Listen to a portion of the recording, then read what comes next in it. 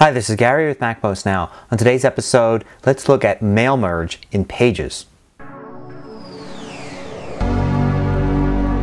So one of the things computers have done for more than half a century is the mail merge.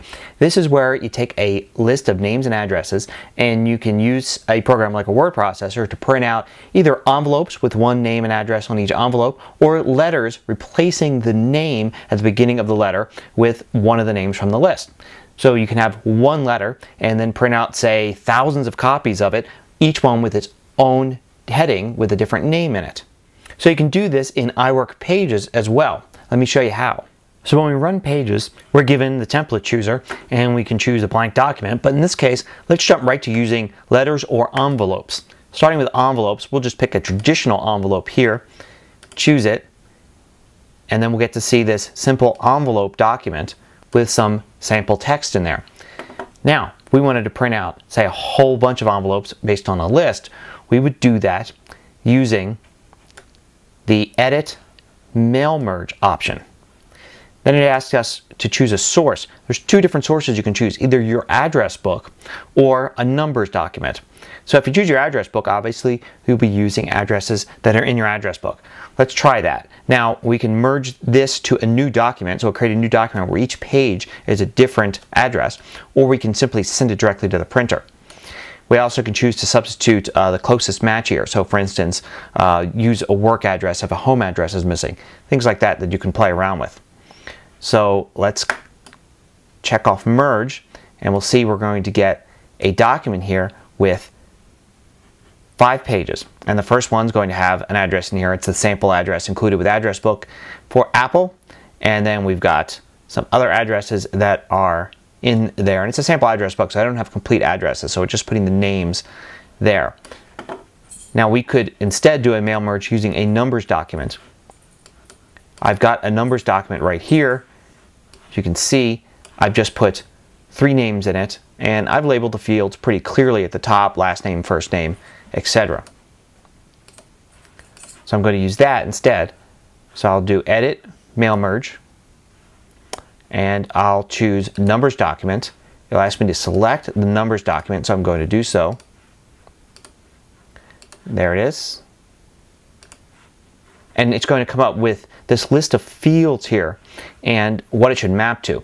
So what I want to do is map, say, the street to the field named Street. It's looking for one called Work Street. So I want to note that for later on, that I could actually call a field Work Street and it will be able to grab it right away.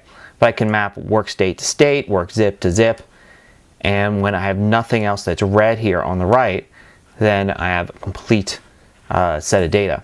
I choose merge, it merges into a new document. So how does Pages know where to substitute each thing, like a name?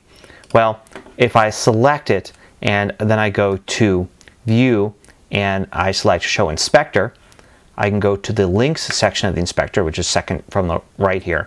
There's Hyperlink, Bookmark, and Merge. I select Merge, and I can see that here the first name is this merge field here with its target as first name. I can choose the last name, title, things like that. So if I want to get rid of this title one, I can simply select that and delete it. I can also map things to different fields here in the document before I even go to the mail merge function. So I can create my own mail merge document by starting a blank document here, and let's say I just type some text, and where it says name, I'm going to substitute the name.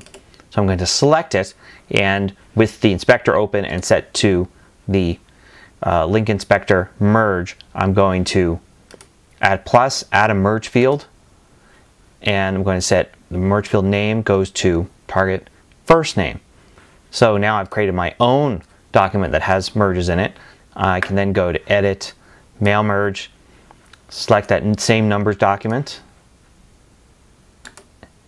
and now I can merge it, and I'll get 3 pages here, each one with the first name substituted for the word name. So you see, you can actually use mail merge for more than just envelopes and letters. You can have any document you want and substitute any number of fields from any number spreadsheet to create multiple versions of that document in different pages.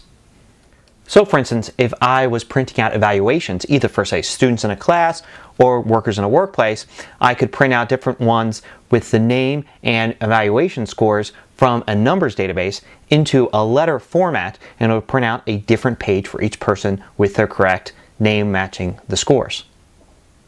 And there are probably a ton of other uses as well. So I hope you found this useful. Till next time, this is Gary Rosenzweig with MacMost Now.